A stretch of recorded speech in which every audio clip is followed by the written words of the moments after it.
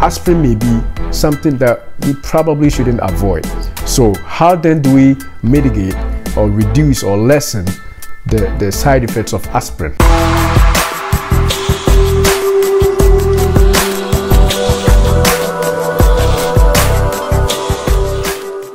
Welcome to Dayspring Life and Health channel.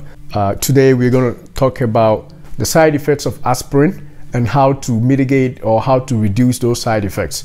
Some people cannot take aspirin for obvious reasons. We will mention those, and we want to see how you can reduce the side effects of aspirin so that you can take advantage of aspirin and use it to protect yourself against strokes and heart attacks, and of course all the other cardiovascular diseases. Side effects of aspirin that we want to hit on are: one, aspirin may raise your blood pressure. Aspirin, being an NSAID or non-steroidal anti-inflammatory drug, as a class effect can raise your blood pressure if taken in higher doses. Now, we are not talking about higher doses, but if you are already somebody that uses aspirin on a higher dose for pain treatment, for pain or for arthritis, then obviously this is going to be a problem because the doses are high enough to raise your blood pressure. But that's not the dose we are talking about. We are talking about low dose aspirin. So this effect may not be as pronounced in this instance. We still want to mention that aspirin can moderately raise your blood pressure, even though we recommend that you take aspirin if you are hypertensive, because hypertension or high blood pressure can lead to a stroke or a heart attack. So you take aspirin to prevent the stroke or heart attack from happening because you have high blood pressure.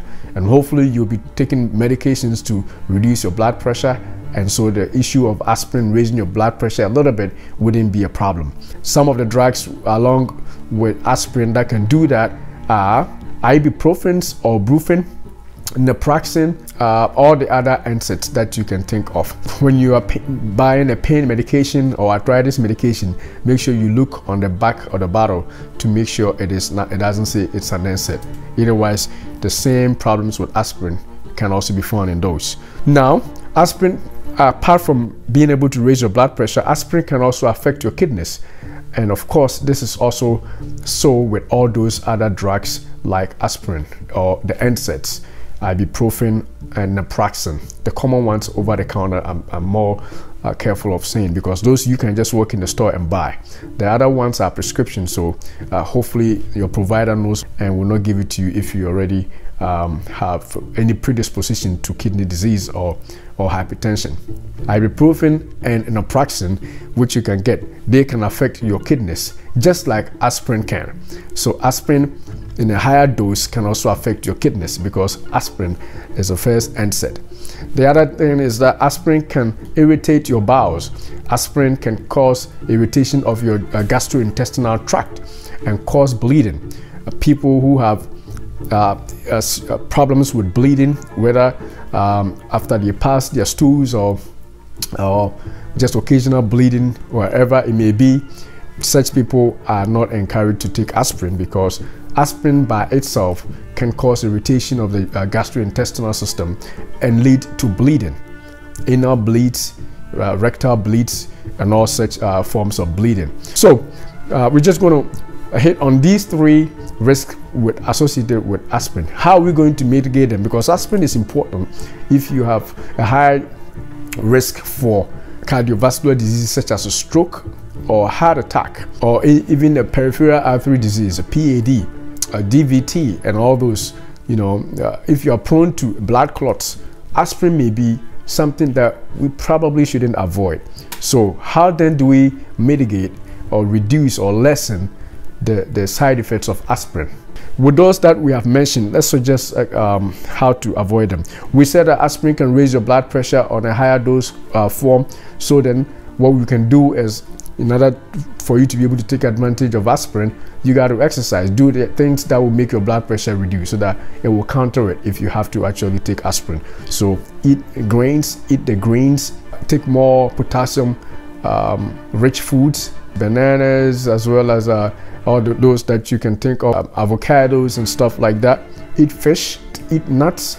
All those things help reduce your blood pressure. If your diet is going to be changed towards that, you can reduce your blood pressure so you can mitigate the effects of aspirin if you have to take an aspirin. Apart from diet, you need to exercise. Frequent exercise, routine exercise such as 30 minutes or 40 minutes of exercise daily, or even 3 times a week would do the job. Will reduce your blood pressure if you have to take aspirin. So that is how you mitigate the aspirin's effect on your blood pressure. And then the most important thing that I want to hit on is if your aspirin is a low dose form of aspirin, such as 81 milligrams to 100 milligrams, then this effect may not even be really clinically significant. It may not be important to think that your blood pressure is going to go up, because that's a low dose. That's why we call it baby aspirin. The effect is not much. But if you take something above 325 milligrams, that is when these can be a little more pronounced. The second way to mitigate the effect of the bad effect of aspirin to prevent kidney disease is also to take the lower dose for preventing heart disease and strokes. The other thing is to prevent aspirin from causing any issues with your kidneys. Make sure you are hydrated. The issue with the NSAIDs or aspirin is make sure that when you take aspirin, you drink more fluids. The more fluids you take with your aspirin, the less an issue it's going to have on your kidneys. That being said, the most important thing to do is to take a low dose aspirin, not a high dose aspirin. Obviously, studies don't show any importance with high dose aspirin for preventing stroke. Don't think that because we say aspirin may be good to use to prevent strokes and heart attacks, you're going to take a higher dose because that means you're going to protect yourself more. No. Studies only show 81 milligrams, even 75 milligrams a day for the prevention of heart attacks and strokes. And that dose does not significantly or clinically produce any kidney disease, especially when you take it with more fluid. All right, the other way to mitigate the bad effects or the side effects of aspirin, well, which one is the GI or gastrointestinal irritation and bleeding, is to take it with food. If you take the low dose aspirin with food, you are reducing the contact of aspirin with your intestinal walls, and thereby making it less likely that you bleed on aspirin. And then also the other way is take aspirin which is enteric coated. They are coated aspirin. So if you're buying your aspirin on the shelf, look for ones that have been enteric coated. It will say coated aspirin. So those are protected from your stomach. So the only place they dissolve is in your intestines, and they are protected, and it reduces basically your contact with the aspirin, and thereby reducing the irritation that aspirin can cause. So you take it with food, and also when you are buying, buy the enteric coated ones. And then again, I will stress, it has to be a low dose aspirin.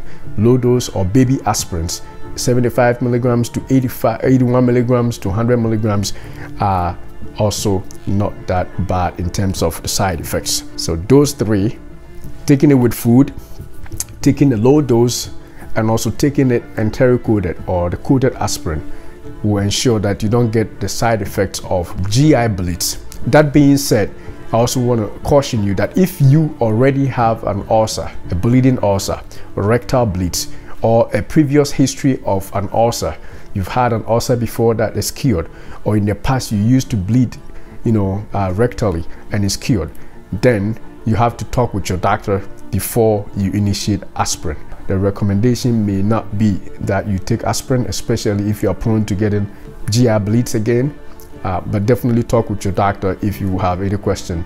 Don't just decide and buy aspirin because you don't have the bleeding anymore, because it can spark it up again if you had an ulcer that was bleeding. Do not take aspirin without the consent of your doctor. Now, this is for primary prevention of heart attacks, strokes, and the rest. But for people who have already had a heart attack, who have already had a stroke, your case is called a secondary prevention. For you, the dose of aspirin may be higher than the 81 milligrams or the baby aspirin, because you had already have the cardiovascular disease, and your risk of having it again is higher than the person who has never had a heart attack. So if you had a heart attack before, most likely you can have a heart attack again. The same way, if you had a stroke before, you can have a stroke again. So for you, your dose of aspirin may actually be higher than the 81 or baby aspirin that we recommend. So that could be like 325 milligrams. But then again, don't go out there and buy an aspirin without the consent of your provider. Your doctor must be informed, and as a matter of fact, they are the ones that recommend you to take it. But if they haven't asked you to buy it or they haven't given it to you, you can always ask them so that you work with them to decide whether or not aspirin is good for you. Thanks for watching. Don't forget to subscribe if you haven't already subscribed to this channel. And if you have subscribed, share the video, comment, and ask questions in the comment section. Beloved, I wish above all things that you prosper and be in health, even as your soul prospers.